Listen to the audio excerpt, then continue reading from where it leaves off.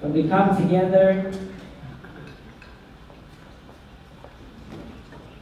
I always like to begin with the words Shehecheyanu v'kimanu v'higianu lazman hazeh, thanking God for helping us reach this day.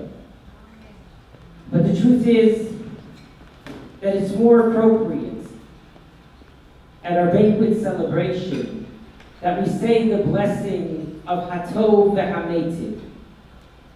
That God, you bring good, not just for myself, but that good is shared with everyone. Our Shul, the Calabasas Shul, it bridges, it's there for the community.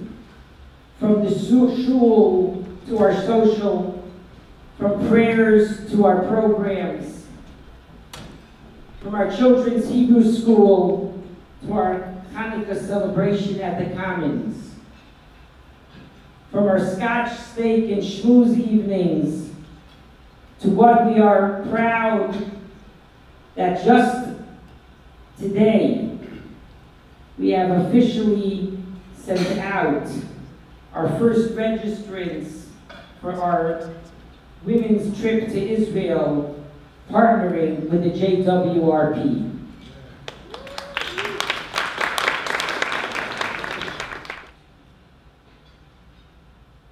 In 2002,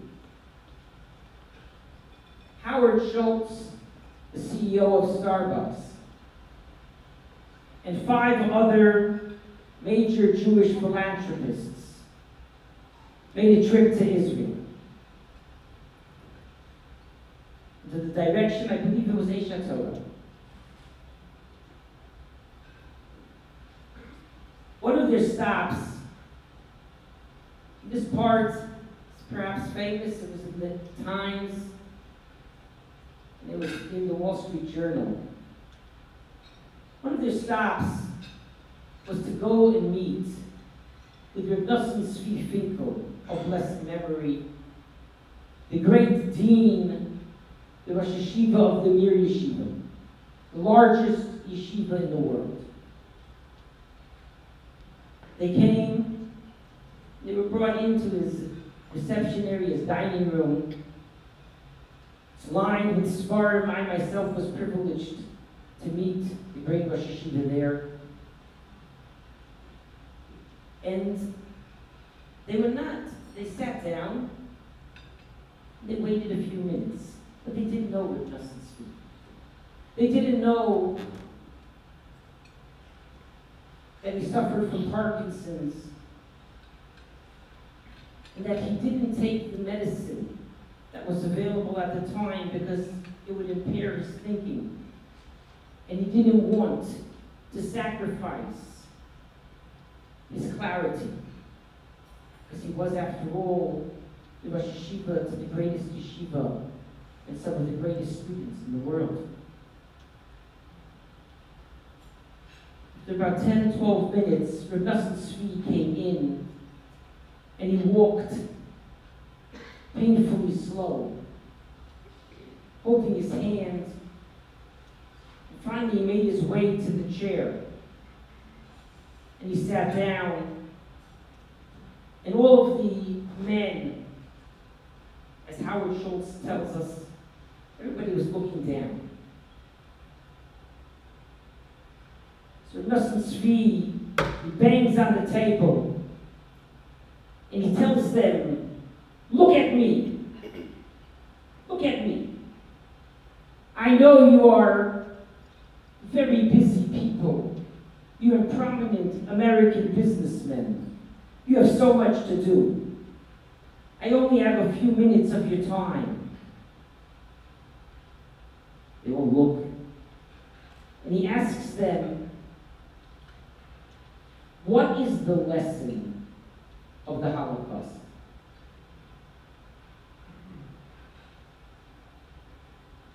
And he's waiting for them to reply. So one of them answers, Howard Schultz says, one of them was brave enough to volunteer and says, never forget For that, another one said, we should never again be victims. Rabbi Tzvi, he looks at them and he tells them, you don't get it, guys.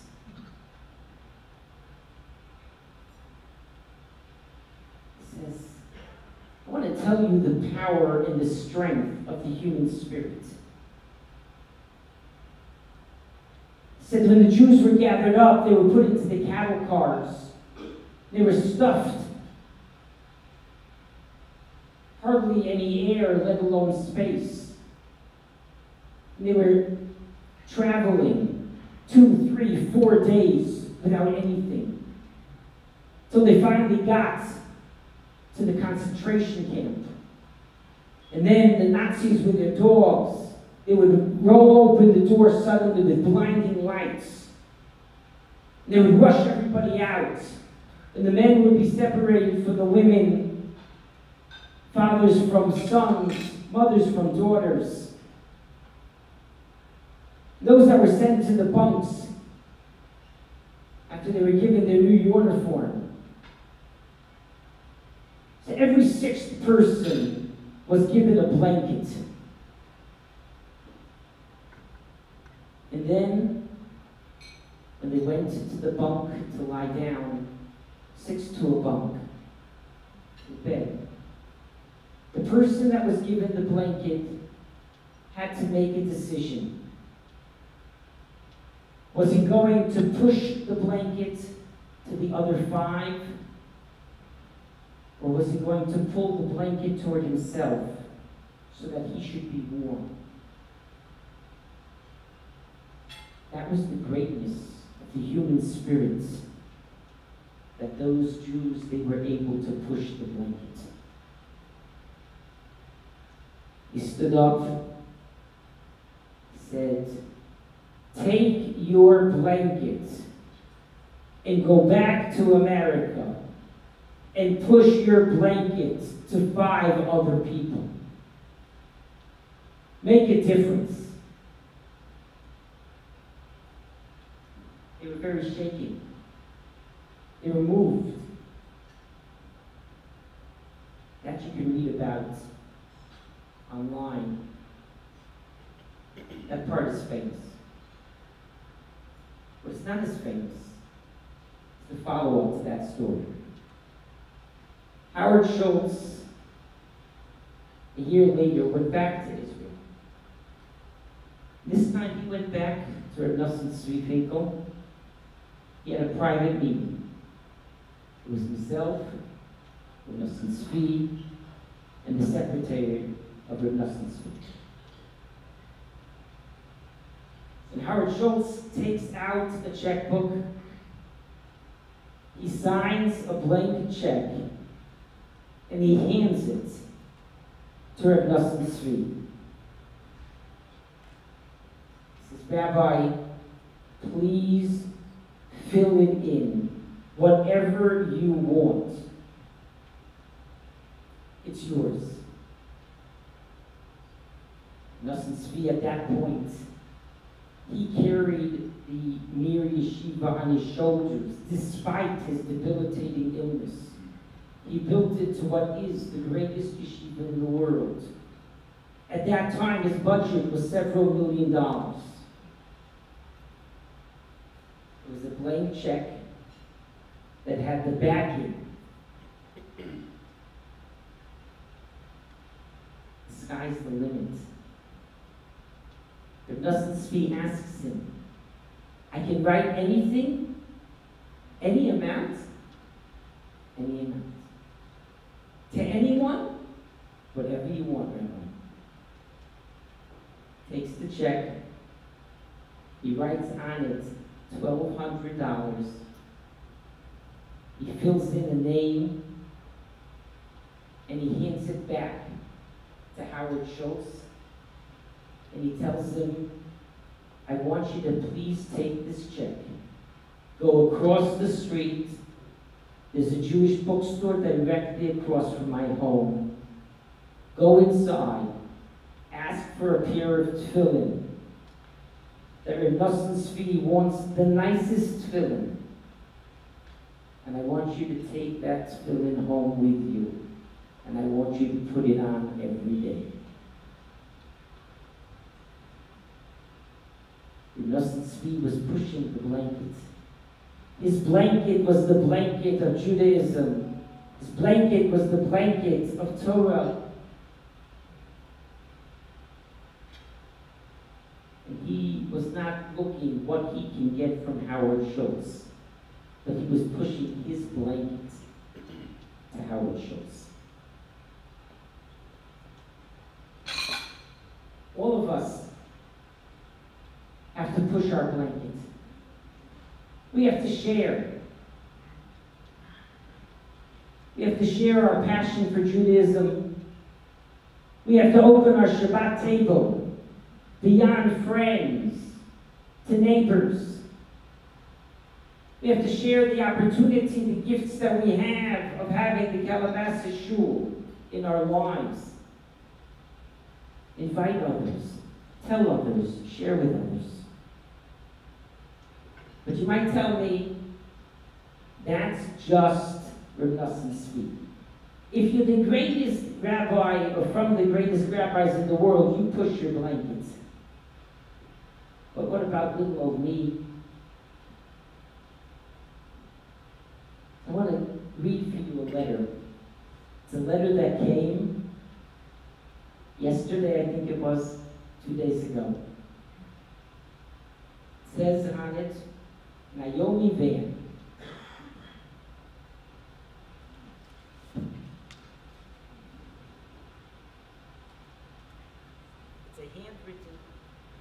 It's a handwritten letter. I actually looked at it closely. It is handwritten. And it says, "Dear neighbor." I know it doesn't say how much noise my kids make or any of that. Dear neighbor, when someone talks about the future, how do you feel? Will things get better or worse? And then she writes an entire letter about that she would love to share how she found happiness, how she found meaning. And she signs it, sincerely, Erin Blaney.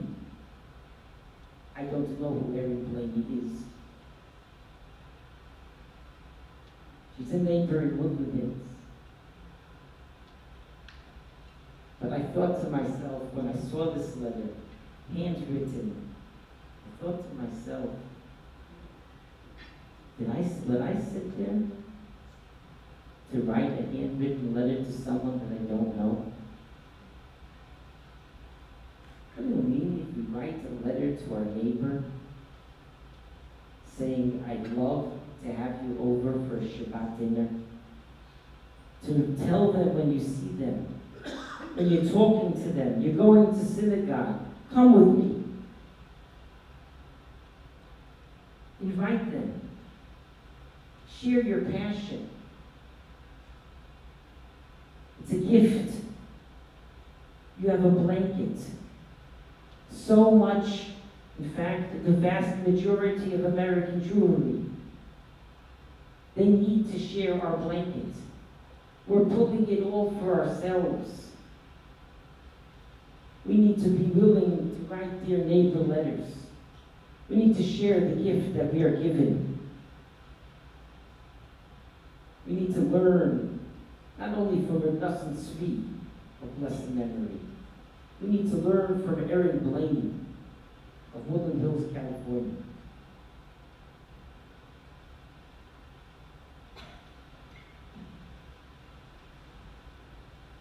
This week, we're going to read about the menorah.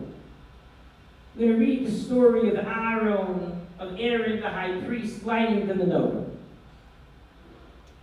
And the Midrash tells us that God gave this mitzvah specifically to Aaron, because Aaron felt bad. He was depressed. Each one of the tribal leaders, each one of the Nesiim, they had a special day. They got to bring korbanot in the inauguration of the tabernacle of the Mishkan. They all had a special day. And Aaron felt bad. He didn't have a special day. His tribe, the Leviim, the Kohanim, they didn't have a special day.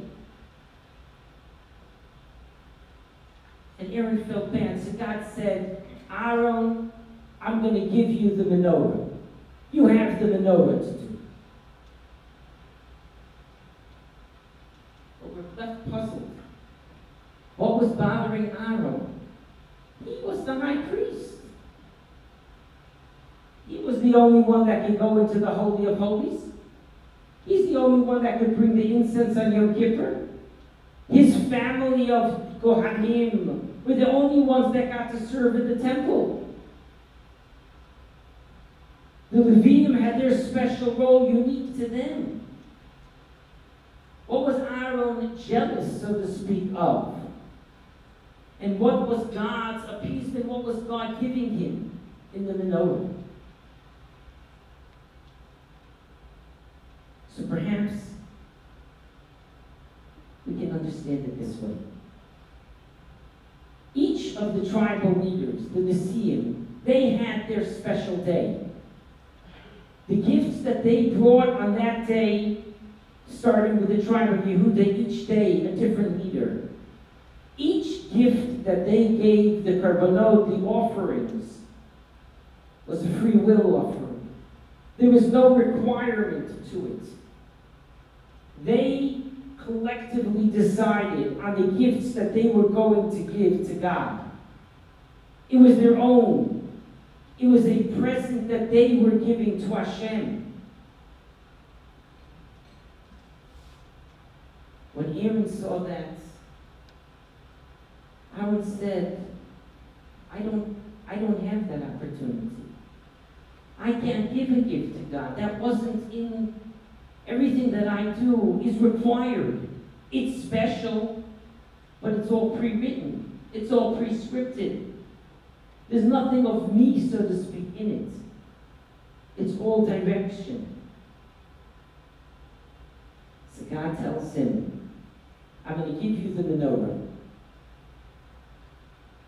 Because the menorah has something unique about it.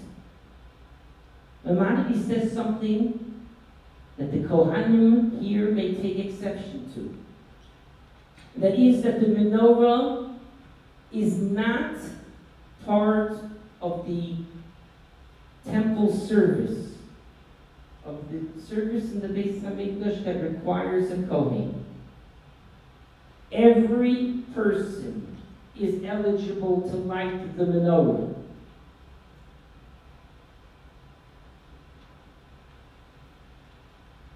Therefore, anyone, when Aaron heard that everybody can light the menorah, it doesn't need him. Then it says in the next verse, Vayas Kain Aaron. He rushed forward because this was something that he could do more than was required. It wasn't following the direction or the command. He was seizing the opportunity. And that is what God was giving the opportunity to Aaron, and that's what Aaron was rushing forward with excitement. He has his chance to give something more to God. Tonight, we recognize those that did more than is required. They stepped forward to see that the gift we call the Calabasas Shul can continue. And I want to thank our platinum sponsors, Julie Freeman,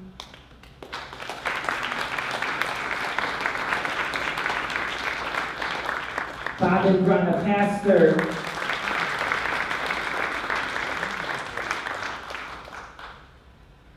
our silver sponsor, Bernard and Vanessa May,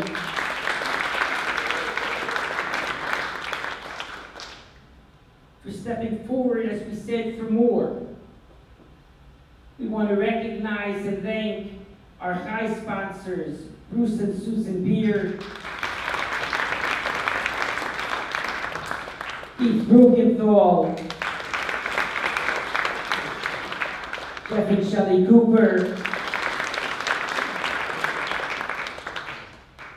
Phyllis Franklin,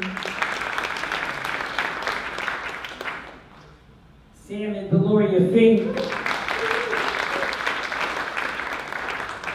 Steve and Leslie Kurtz, Neil and Paula Lenarski, Mark and Tamara Litzman,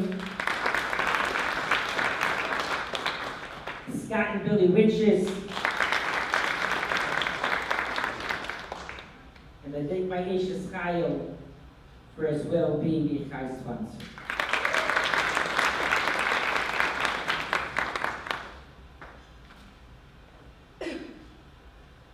When we talk of doing more, there's the more that expresses itself in leadership. A community, in order to do the work that it does, it needs to have leadership. And I am blessed as the rabbi to have a team. The board of directors of the Calabasas Shul, that as a partner, in partnership with the rabbi, we're able to bring the good that we can to the community. We now transition for Zoach Hashem Meshuvo Hashem. In our board, it is time for us, to each of us, recognize the contributions of our board of directors, and here to pause and say thank you. I begin with our president,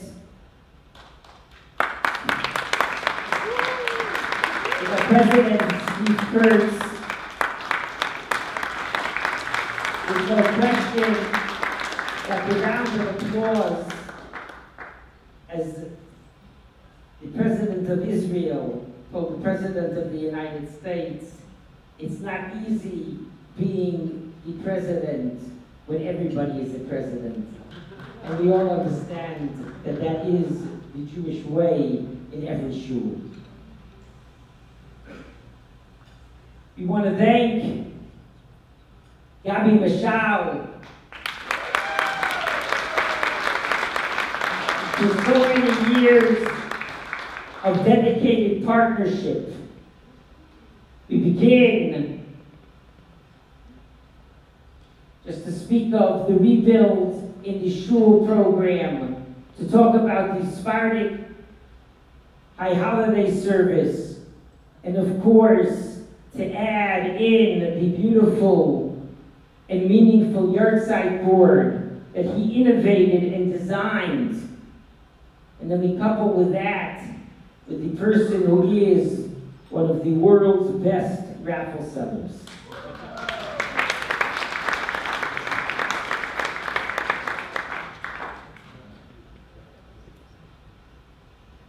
We want to thank Joel Simon for his service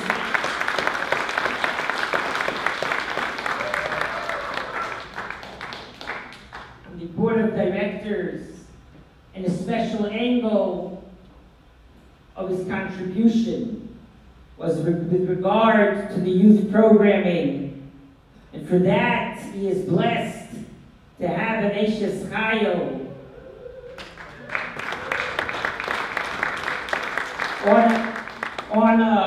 who serves, who's a co-founder of the JLP, our Hebrew school, its director. Together they make that dynamic duo, and we're deeply indebted to the both of them. Joel is retiring, but Orla, we're not letting so fast.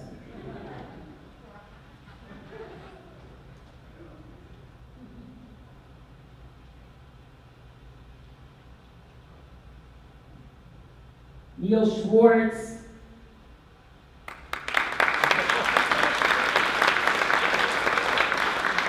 Every shul needs a Neil.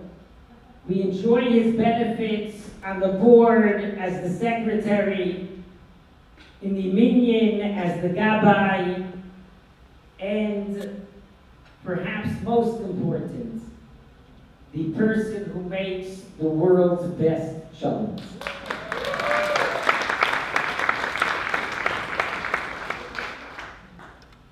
Ronan Drury,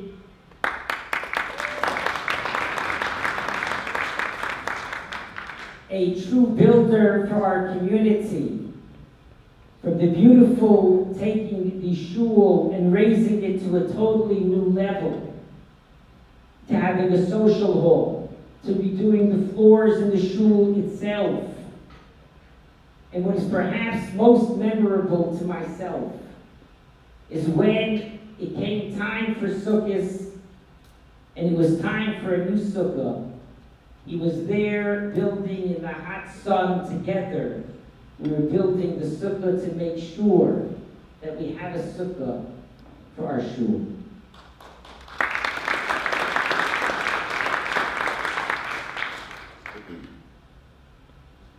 To Jeff Cooper,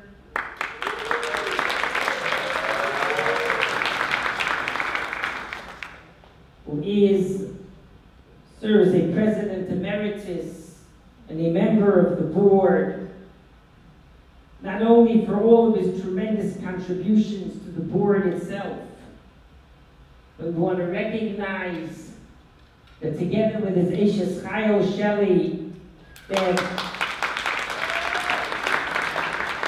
have enabled our community to have the bracha, to have a home where we can go, a home for our shul, a home for our Hebrew school, a home for our simchos. All of us have that gift that we all share. And we want to say thank you to the group of families for helping us.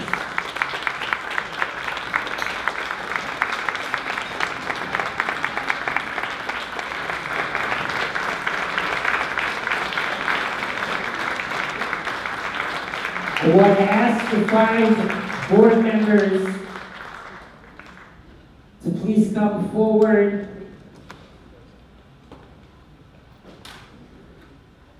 Please, if the board members could come forward, please.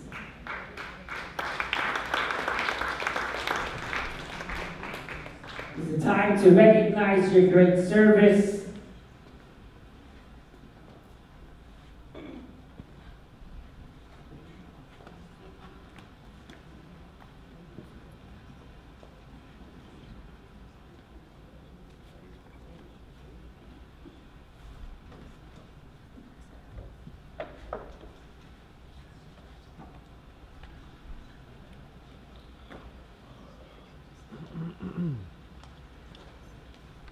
Presented to Steve Kurtz, President 2015 to 2017, in recognition of your service and dedication to the Calabasas Shul.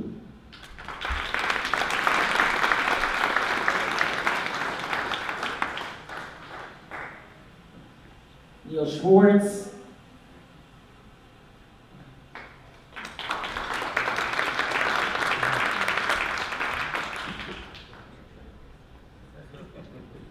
you're going to be limping for a long time. And no, you cannot be excused from services again. Joe Simon.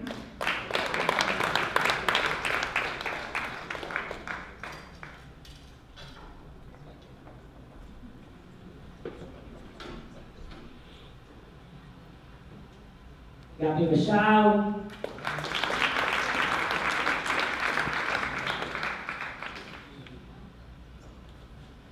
And I'm going to hold Ronan. He's at a wedding celebrating a simcha thank God.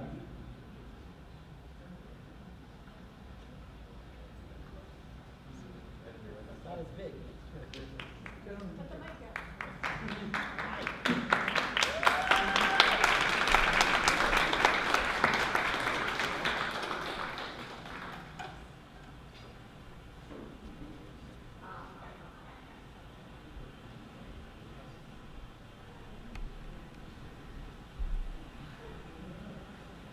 We are blessed that now, B'zoach HaShemesh Uvo HaShemesh, that 3 of the members that are standing on the stage were selected as part of the nomination to lead us, have volunteered to stand yet again for election.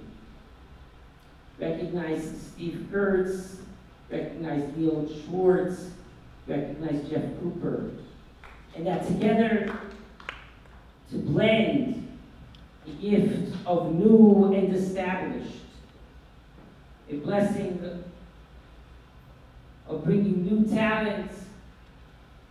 We are privileged that Vanessa May, Nancy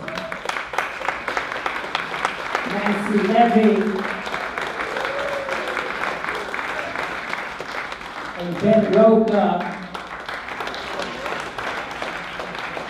their names will appear, God willing, on the slate.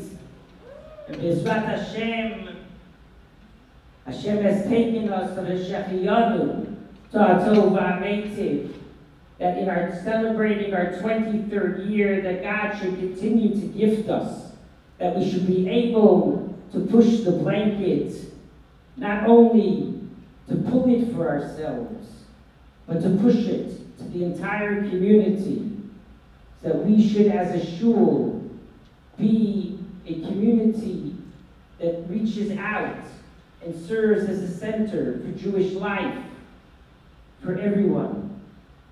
That's the gift that we have, the gift of the Calabasas Shul. And we want to thank our board of directors for their great contribution to our community.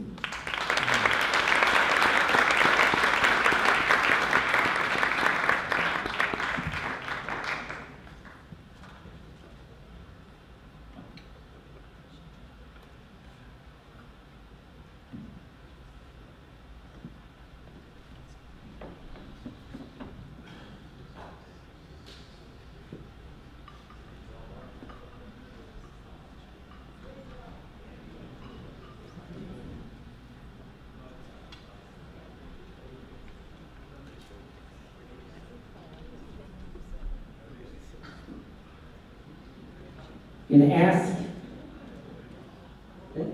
Julie Freeman, Aaron, and Yossi, please come forward.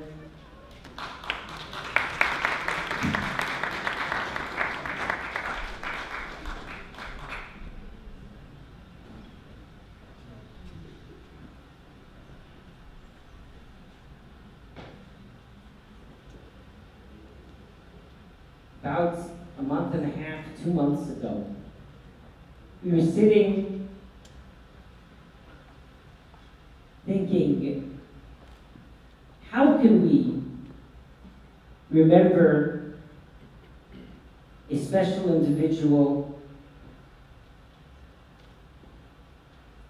who was given to our community and a special wife who stands emulating the path that he set. David Freeman, of blessed memory, he was a combination of quiet and compassionate, of dedication, but didn't like the limelight. We thought that it would be most fitting that we recognize someone in the community that emulates those character traits, that's carrying heavy weight in our shul, that's there in a quiet way for all of us, and sees that our shul is a home, it's a family that shares the love and is like a mother figure, a Yiddish imame, if you may. And it's very fitting. The person that I would like you to join me in recognizing this evening, in appreciating that which we do, that which she does, is a person that actually worked together with David Freeman, who he recognized as an exceptional therapist, and even more, a special human being. And it is with great privilege that I invite up to the stage for a special presentation a woman who goes by another name, our special one and only Kiddush lady. Please join me in recognizing Natalie Rabbi.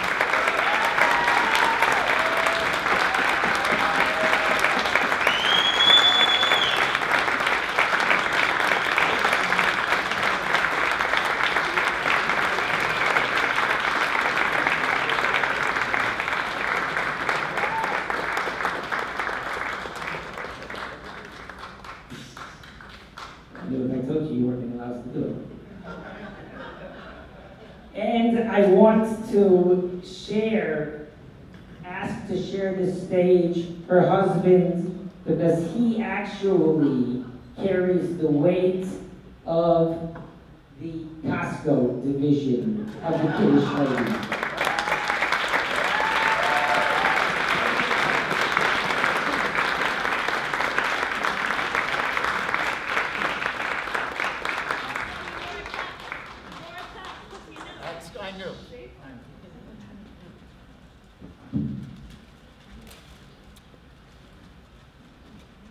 We wanted to search for something personal and that would fit her home and that would fit the great work that she does as the Kiddush lady, as our Yiddish Yemanin, as a person who sees that everyone is welcome. And I can tell you that no package is too heavy, no moment to make sure that we have something is too late. And therefore we could find nothing more fitting than to have a beautiful Ashes Chayil that's inscripted both in that's drafted both in Hebrew and in English, in beautiful art form. And then it is inscripted in the bottom, the David Freeman Kesser Shem Tov Award, presented to Natalie Yeshin, Calabasas Shul Annual Banquet, June 6, 2017.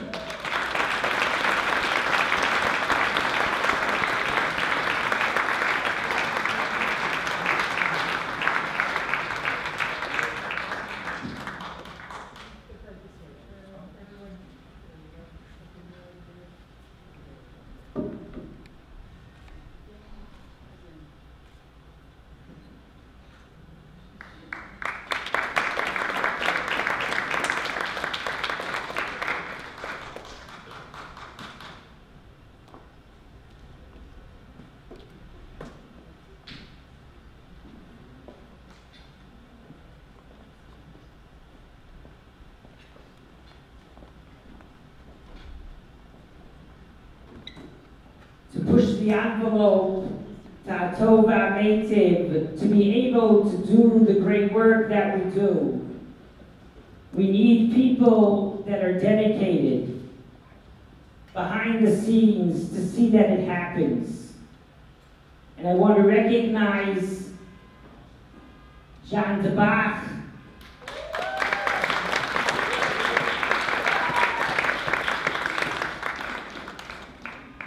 I want to recognize Benjamin and his mom, Benjamin and Farah, who serve as associate emergency to the office. And then the person that is crazy enough to work in the Calabasas Shul office.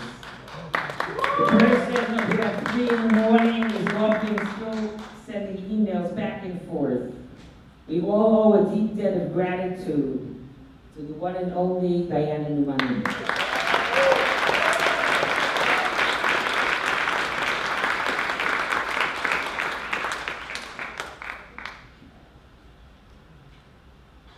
Acharon Chaviva. To save my most dear for last, I want to recognize my Eshes Chayo, the Rabbi servant of the Calabasas Shul.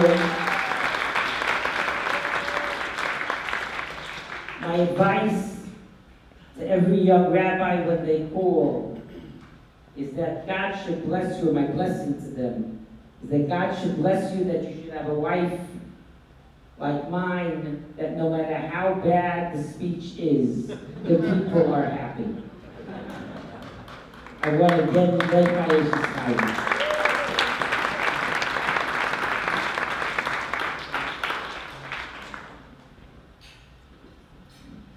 And now, as a family that we are, we come together to celebrate.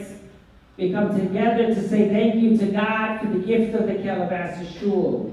We come together to say thank you to our sponsors. We come together and we say thank you to each and every one of you that came out tonight. It's always easier to just sit on the couch and push the remote. Each of you chose to be here tonight. There's so many emails that I got. Please, Rabbi, can you make place? There's so many people that could be here tonight that responded with beautiful notes and are partaking as sponsors or partaking in the raffle. It's so beautiful. It's so heartwarming. It's so special. It's so many people pushing the blankets. Recognizing our board of directors and all of the great work that they have done and that with Hashem's help they will do. Recognizing our Kiddush lady, recognizing Natalie Yeshin for all of her work, and recognizing the support team that makes the Shul happen. But as a family, we come together to celebrate. And it's only fitting that I ask each of you to join me to sing happy birthday to a special matriarch of our community, to our one and only Rana Pastor. Happy birthday to you. Happy birthday to you. Happy birthday, dear Rana. Happy birthday to you.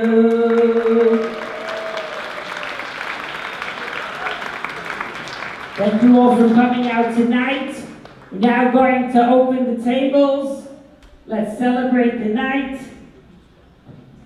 And tonight, you'll have an opportunity at the close of the evening. We'll have the raffle for our winners of our special games. And then, of course, we will draw the winners of our raffle. Thank you all so much for coming. Baruch Hashem, Baruch Hatov v'Hametiv. And thank you to each and every one of you. Good evening, everybody. Hold the mic closer. That's better. Okay. There are people that run to the limelight, and there are people that run away from the limelight. The people that run away from the limelight are actually more deserving of recognition and honor than those that run to the limelight.